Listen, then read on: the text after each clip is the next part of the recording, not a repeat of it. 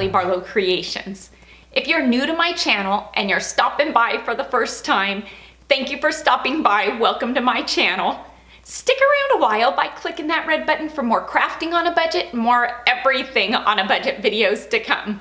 And if you click it again when the bell appears, YouTube should notify you every time I upload a new video, depending on the option that you choose in the drop-down menu of the bell. If you're interested in following me on social media, you can find those links in the description box below.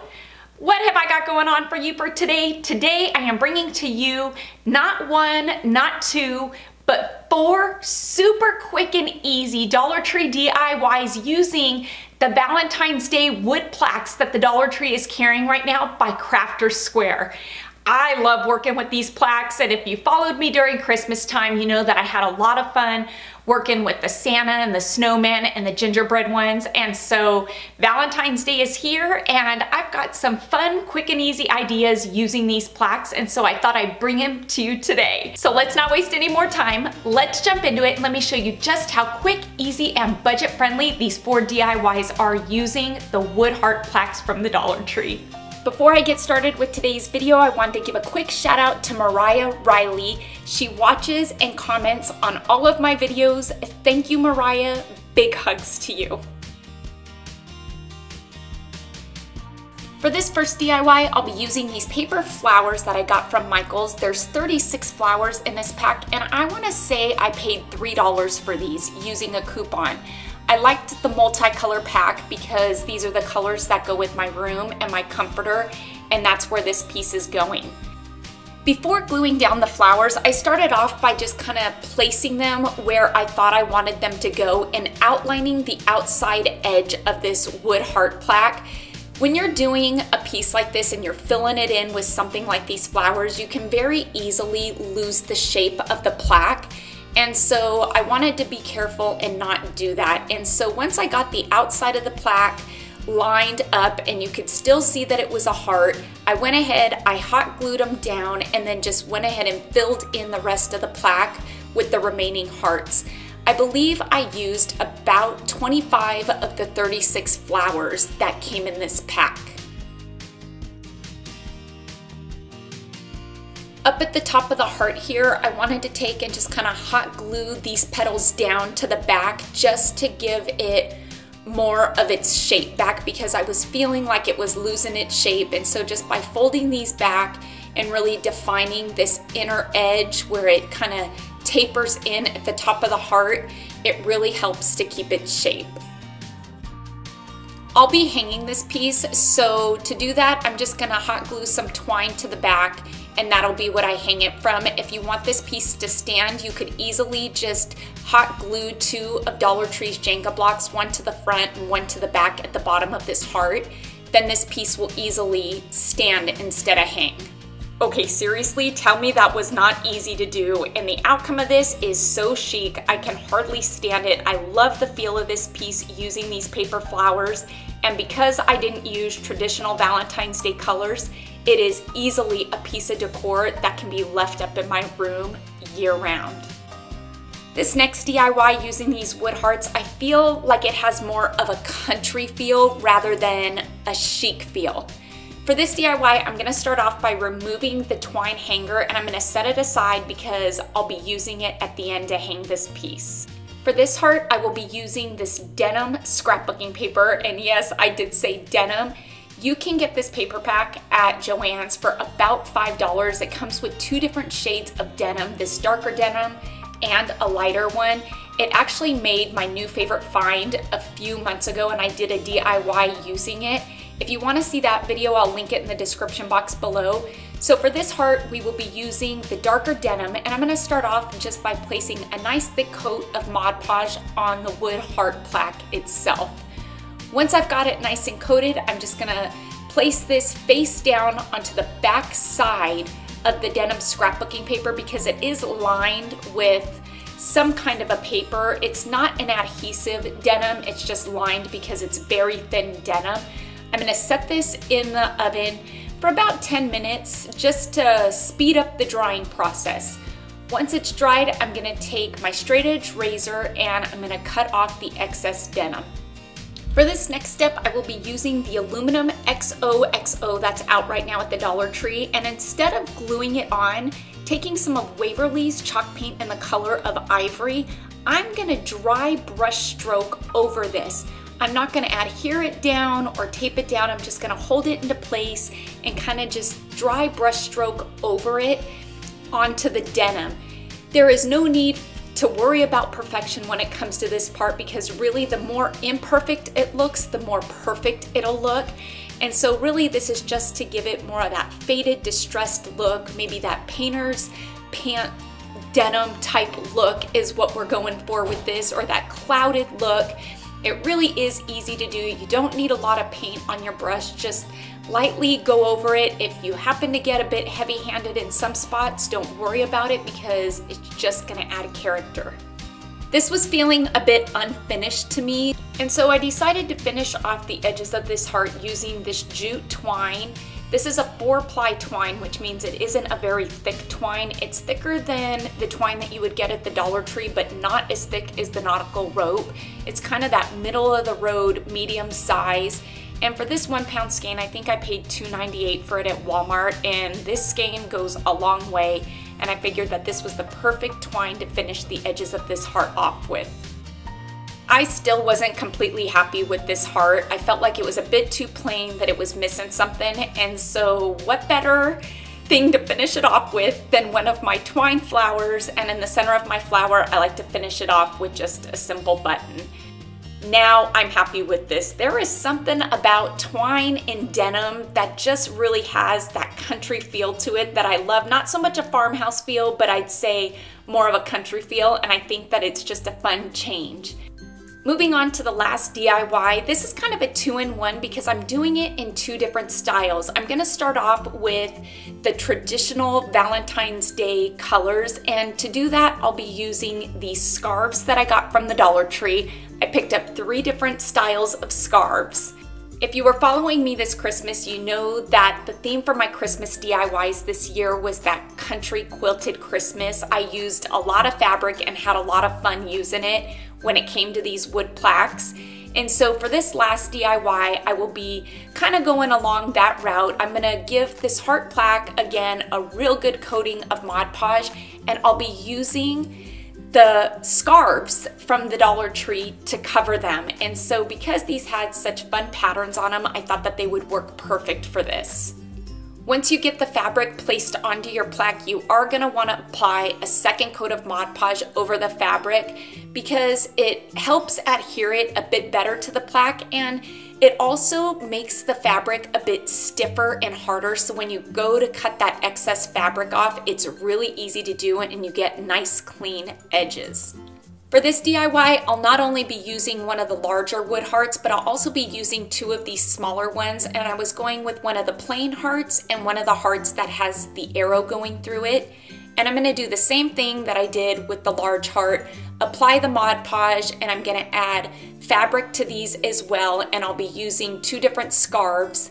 And what's great about these scarves is there is such a large amount of fabric on them that you can really get a lot of DIYs out of each of these scarves, and you're only paying $1 a scarf. And I think honestly that the fabric is probably more than 1/4 of a yard, so you're really getting a lot of fabric.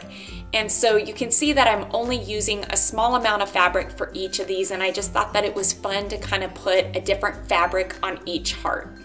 Once your Mod Podge is good and dry, if you use a straight edge razor to cut off the excess fabric using the plaque as a guide, you're gonna get really nice clean edges. And because I applied that second coat of Mod Podge, it made the fabric stiffer, so it's really easy to cut through and you're not gonna get any fraying. Because I'm me and I like to distress things because these hearts look a bit too clean for me, I'm gonna be using this brown ink pad that I got from Hobby Lobby. It says it was $3.99, but I used a 50% off coupon and got it for $2. Dollar Tree's got ink pads, black, blue, red, I believe, green, that you can get for $1. If you wanna use the black, you can. I like brown. I think that it gives it more of a rustic feel, and it's gonna go with the decor of my home a bit better, so I decided that paying the extra $1 to get the brown was worth it. And so just using a stiffer brush, I'm gonna use that to just kind of distress the edges of the heart. This next step you don't have to do, but I wanted to because I like dimension. On the back side of the two smaller hearts, I'm gonna hot glue 2 of Dollar Tree's Jenga blocks on, and I'm gonna kind of just do it in the center of the hearts, no particular place, it doesn't really matter. Once I get them glued on, I'm gonna glue these hearts onto the larger heart, and I just thought that this would give it some dimension, give it kind of that 2D, 3D feel by adding these blocks onto the back side of both. Even though I'm going with the more traditional colors for this piece, I still wanted to add some twine to give it more of that rustic feel, and I feel like that's what twine does. And so to do that, I just decided to go with 2 smaller bows for the smaller hearts and a larger bow here for this larger heart.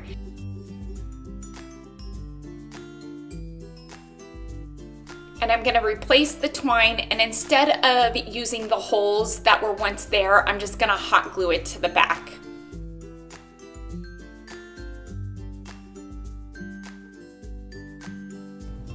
For this last DIY, I wanted to show you just how simply, by staying away from those traditional Valentine's Day colors, the pinks and the reds, and by going the more rustic route by incorporating burlap into something like this, you could really make this a decor piece that you can keep up. And so for this larger heart, I did go with the burlap, and I applied it with a felt first and then the burlap using the Mod Podge. And I'm sorry that I didn't get that on film, but really you just do it the same way by applying the Mod Podge, then the felt, then Mod Podge, then the burlap, then Mod Podge again.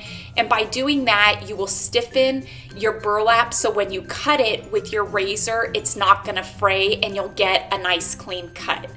I also did the smaller hearts, and I used this black and white gingham that I had left over from some of my Christmas DIYs, and I also used this other fabric that you'll be seeing in an upcoming DIY next week that I actually got from Walmart, and I believe it was by Emma and Delilah, I think, the Fat Quarters at Walmart. I'm not for sure who it was, but you'll see this fabric again in an upcoming DIY this week, like I said. And so I really wanted to kind of go with something that was going to go with the decor of my home. And just by doing this, you're going to see how it completely changes the look, the vibe, the feel of this DIY just by doing it in colors that suit your decor other than colors that are the traditional Valentine's Day colors. And again, true to my nature, using the brown ink pad, I am going to distress all 3 hearts. As these look beautiful, nice and clean and crisp, to me, there is something so rustic that using the ink gives these when you age them. It gives them that aged feeling, that worn feeling, like there's a story behind them, like they've been places, and that is a look that I love. I'm gonna put this one together the same way using the Jenga blocks on the back. And I gotta tell you, just by switching up the fabric, I love the way it changed the feel and the look of this piece. It really went from being just a Valentine's Day piece that you would put out every February to a piece that you could leave out all year round and use it as a decor piece. I really love the way this looks using the burlap, the gingham, and this light printed fabric. I think that the outcome of this was exactly what I was going for. And so for this, I feel like I'm just gonna finish it off with just one of my twine bows because the fabrics on their own really add to this piece. And so I feel like the simplicity of this piece is fine because of the fabric and the burlap and the way it all ties in together and really gives it that rustic feel. And again, I'm gonna go ahead and hot glue the twine hanger back onto the back. And like I said before, with any of these pieces, if you want these to be a standing piece, a piece that you put on a shelf or a countertop, you can easily do that by gluing a couple of Jenga blocks to the bottom of this heart in the front and the back. And there you'll have a standing piece instead of a hanging. I am so happy with the outcome of this piece. I am loving it. And I think that just putting the two of them together, it was a fun couple pieces to make, and you can definitely see how this traditional one is fun and bright and vibrant, and this burlap one is just got that rustic, shabby chic farmhouse feel to it.